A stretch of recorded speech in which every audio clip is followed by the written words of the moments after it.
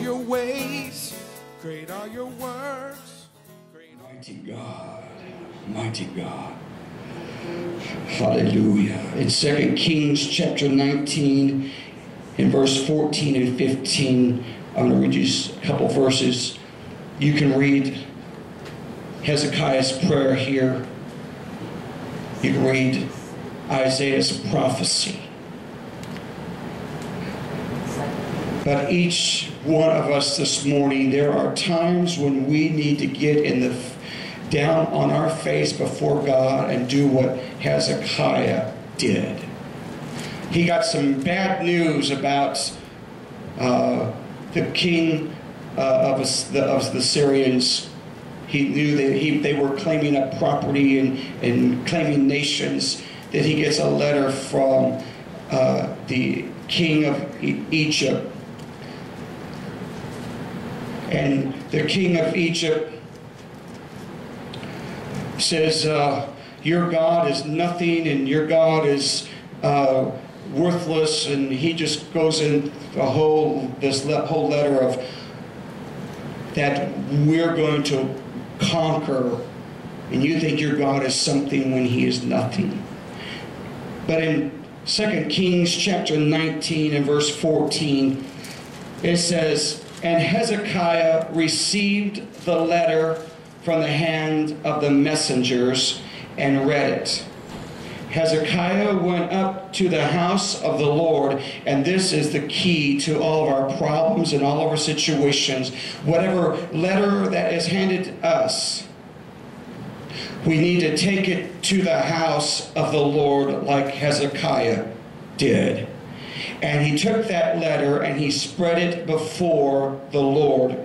In verse 15, it says, then Hezekiah prayed before the Lord and said, O Lord God of Israel, the one, oh hallelujah, the one who dwells between this cherubim, you are God, you alone, of all the kingdoms of the earth, you have made heaven and earth. Verse 16, incline your ear, O Lord, and hear.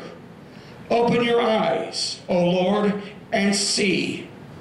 And hear the words of Sennacherib, which he has sent to reproach the living God.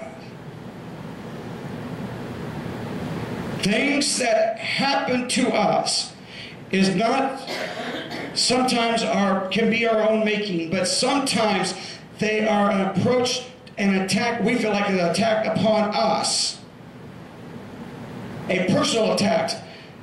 But sometimes these attacks are not personal, they are spiritual. And it's not about us, it's about attacking our God. Whose report are we going to believe? Is our God deaf? Is our God hard of hearing? Is he incompetent? Is he dead? No, I won't believe that report. I will take that report. I will spread it before the altar of the Lord. And I say, and tell him, Lord, you see this report. You hear what they're saying. Now it's time you deliver your child. In the name of Jesus. In the name of Jesus. Lord, that you will confirm your word in our hearts today. Yes, Lord. Lord, the enemy has come to attack and stand against us.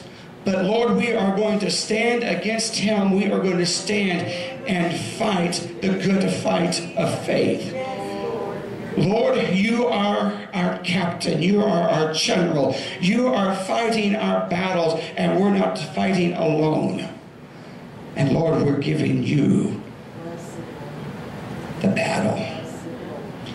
Lord, you win the victory for us in Jesus' name.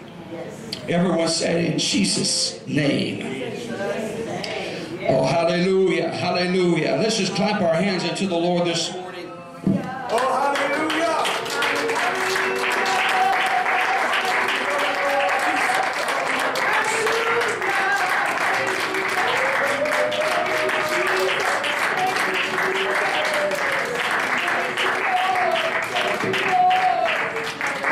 Hallelujah, hallelujah. You may be seated. Hezekiah was king of Judah. The Jewish writings say that he was one of Judah's best kings. His father was Ahaz. His father was one of Judah's worst kings. He was one of the most wicked kings. He was one of the most ineffective kings. When Ahaz finally died, Hezekiah inherited the spiritual, the economic, and the political legacy that was left to him by his father. The nation was in debt. The people were of broken spirit. The country was in danger of being enslaved permanently to the Assyrians. And to make matters worse, Hezekiah was only 25 years old when he took the throne. But I tell you what, saints, this morning, he had three things going for him. His age may have been against him. He may not have the knowledge and the understanding of how to actually run a kingdom effectively. He took possession of a kingdom that had three things really against them. A national debt, a people that was broken spiritually, and then a kingdom that was going to be lost to their enemy, in which they would become permanent slaves. But the three major things that Hezekiah had in his favor was that the fact that he had a good mother. He had a godly mother. And because of his mother, we can see the fact that there were some things that took place in his life that reflected and had been a reflection of his mother, because his mother must have been a prayer warrior. She probably didn't just pray once a month. She probably didn't, they didn't probably have Daughters of Zion back then. But she was a prayer warrior. She found her place praying for her children, praying and interceding for her country. We see the second thing that Hezekiah had going for him, Sister Rachel. He had a preacher in his life. He had a prophet that he could go to, someone that he wasn't afraid to take instruction.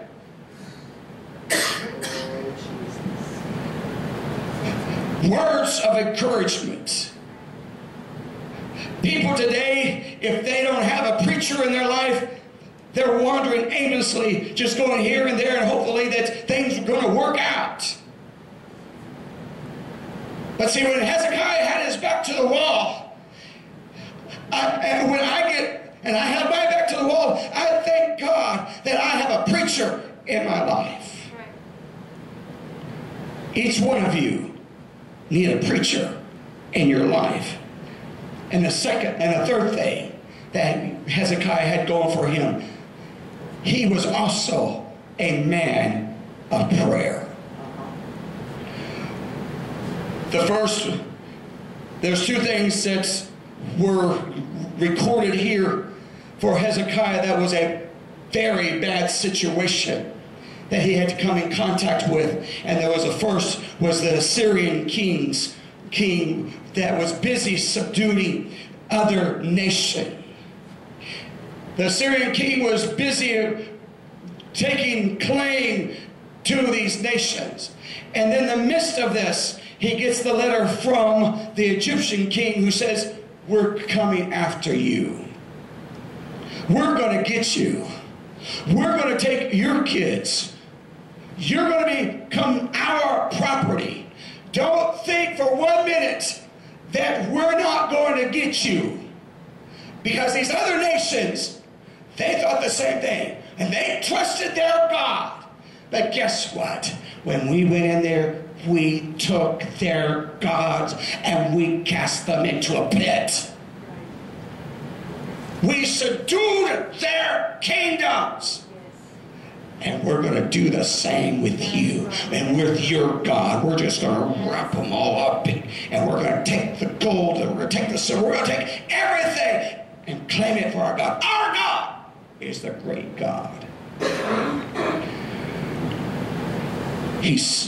Then the letter possibly was written, says, none of their gods saved them, and yours won't save you. But we see this morning that Hezekiah's response to this whole story was that he went to the temple. Hallelujah. Hallelujah. We need to take our problems, we need to take our situations, and we need to take them to the temple. Yes. And lay it out before the Lord. That's it. I must tell Jesus. Oh, yes. I must tell Jesus Yes. all of my problems, all of my worries, all of my cares, all of my ins and outs, my bad, the ugly. Oh God, we must not hold nothing back. I must tell Jesus. Hezekiah had that same desperate cry. I've got to go to the temple. I've got to tell God. And as he laid this stuff out on the floor, he says, now this is our words. Take the words and put it into 2013 and just lay it out very plain. God, will you read this? Do you see what they're saying about you? This king is insulting you. He says you are interested in us. You aren't aware, and that you lack the power to do anything about his threats. See, when the devil comes after us, he does the same thing as this king of Egypt did. That's right. And he will do the same to us. He'll get us backed into the corner when we begin to have doubts. And that's what he wants us to do. Because if we have a doubt, we'll cash in. We'll give in. But I'm not going to give in. I'm not giving in. I'm not backing up. I'm going to take it to the temple. I'm going to lay it before the altar. I'm going to stretch it out before the altar. And I'm saying, God, here it is. You read it. Amen. Oh, hallelujah. Hezekiah said, this king says, you're like the blind, the deaf, the dumb idols of the other nations. So God, I want you to deliver us from this maniac, so that all the world will know that you alone are God. And we see what Hezekiah did. He spelled it out. This is not going to be my problem now, because he's talking about you. This God, Lord, this is your problem. Now we're going to sit back and see what you're going to do. And it wasn't very long. Guess what? And I'm thankful for the preacher in my life. I'm thankful for the prophet that is in my life who will say, hang on, it's going to be all right. God heard your prayer. Isaiah comes in. I don't know how soon, how many days, but it wasn't very long, because there was a word of assurance that said, guess what? Everything is going to be all right. Just take care. Just relax. God has heard your prayer. People who are faithful about praying, God is going to hear your prayer. Prayer is our key. Prayer is our weapon. Prayer is our source of strength. It's our lifeline to the throne.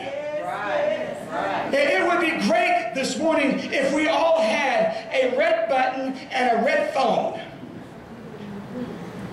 Because when the devil comes around, Sister Rachel, we'd hit the red button and blow him up. And if he still was bothering us, Sister Louise, we pick up the red phone and we call and give the Lord a shout.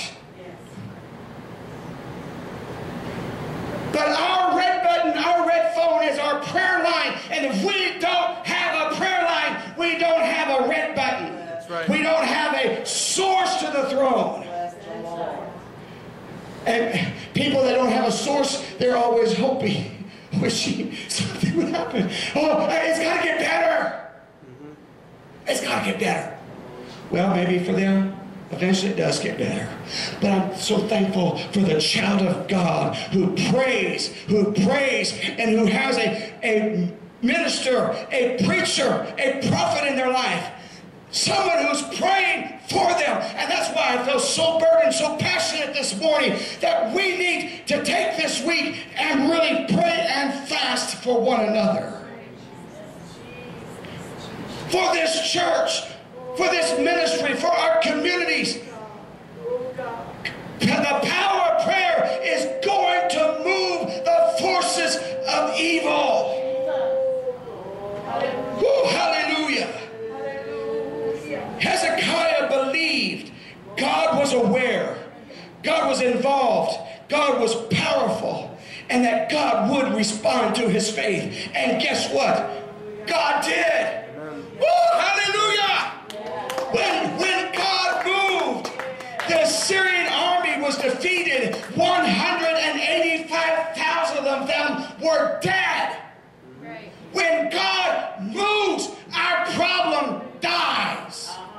It doesn't mean we won't have another problem, because we will always have problems. But I'm so glad to know that when we pray, Sister Rachel, God will move. An amazing thing about it, when Hezekiah was 25 years of age and took the throne, it was 14 years before he really had his major first big battle struggle.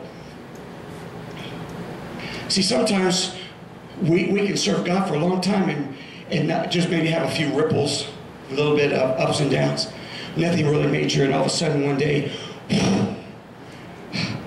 we're hit with a big bomb. We're hit with a big problem. But through the course of Hezekiah's life, he didn't wait for the big problem to drop to pray. He prayed. He prayed. He prayed. And yet, when the big problem came, guess what? He wasn't afraid to remind God. You know, there are times we take our problems and take them to the temple, spread them before the altar, and say, God, this is what they're saying about you. But Lord, I want to remind you. Yes. Yes.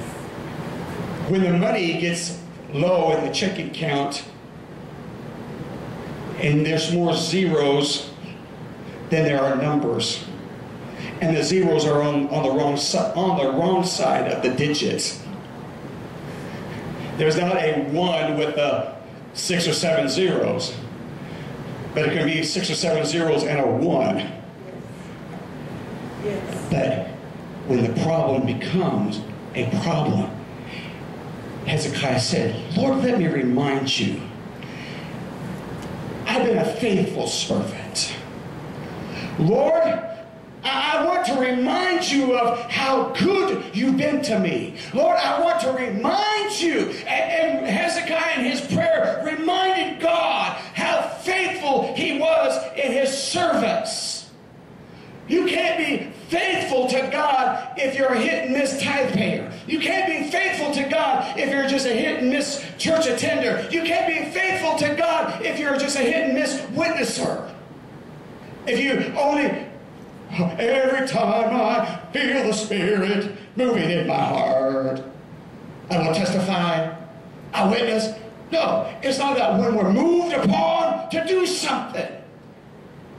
But when we say we are faithful, And I realize there are some situations that causes certain things to happen. But if we are faithful in our service, prayer service, daily closet service, if we're faithful in our living for God, we come before Him and say, I just want to remind you, Lord, for 35 long years, I've been faithful. I have supported my church. I have backed my pastor, and I stood with him when I didn't feel like he was always right. But I backed him. Amen. I prayed for his family. Amen. And he's been there for my family. I want you to remember a few things about my church. Thank you, Jesus. You know what? When we get his attention, things happen. Right. Hallelujah. And yet, we see the first thing we learned from Hezekiah is that if we pray, the Lord will fight our battles. The most reassuring word in this story is the words God addressed to Hezekiah. Because you have prayed to me. Hezekiah didn't go look for some stone or piece of wood to bow down to and say, oh, you got to hear me. No, but Hezekiah cried out to God and prayed to God. And God says, because you have prayed to me. So this clearly points one thing, saints. If Hezekiah had not prayed, God would not have intervened.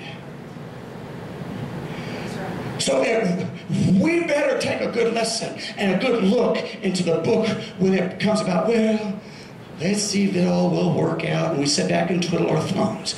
Well, I think if we do some deep breathing techniques,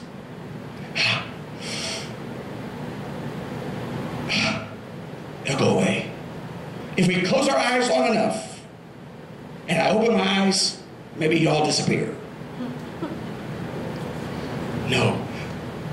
But God assured Hezekiah, because you prayed. What assurance we have today that when God hears us because we pray, He will move. When we call upon Him, He will answer. The second situation Hezekiah found himself in is when he was sick and he was at the point of death. Guess what? It was a preacher who came into his room and said, Hezekiah, he found Hezekiah with his face to the wall, and he began to pray again and cry out and say, God, remember your servant.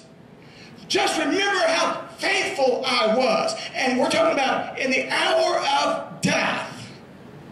We don't know what he was dying of. Just like of the old days, everybody died of consumption. And what was that? It could have been heart failure, it could have been liver problems, it could have been just... And so they really didn't know what it was, so everybody just died of consumption. So he probably had consumption.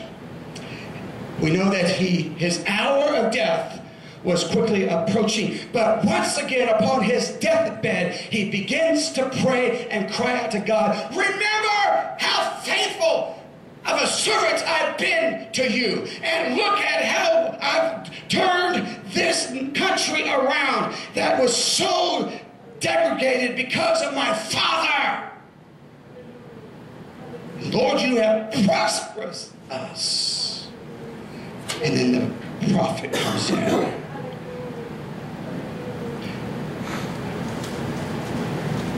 He begged God, remember how I lived my life. And when the prophets came in, he said, God has once again heard your prayer. And we see that God turned back the hands of the clock and gave Hezekiah 15 more years. See, there is nothing wrong with saying God, I am coming to you and I need your help.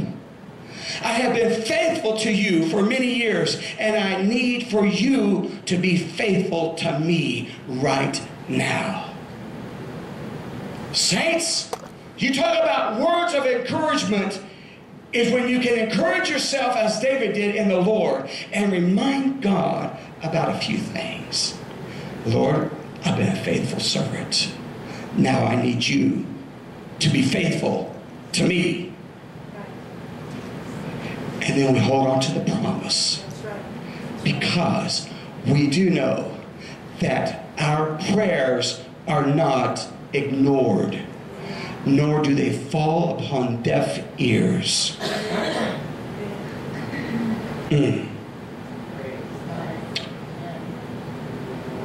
O Lord, in the morning will I direct my prayer unto thee and will look up. Don't bury your hands or your head in your hands and sob. If you have a sob, let the tears flow, but look up. Your redemption is up. Your help is up. Your help comes from the Lord. Look up. O Lord, in the morning will I direct my voice. Unto thee will I look up. Let's all stand. On the earth, great is your power, great is your strength, great are you, Lord, and greatly to be praised. Great are your ways, great are your works, great are you, Lord, in all the earth. Great is your power, Great is your power, great is your strength.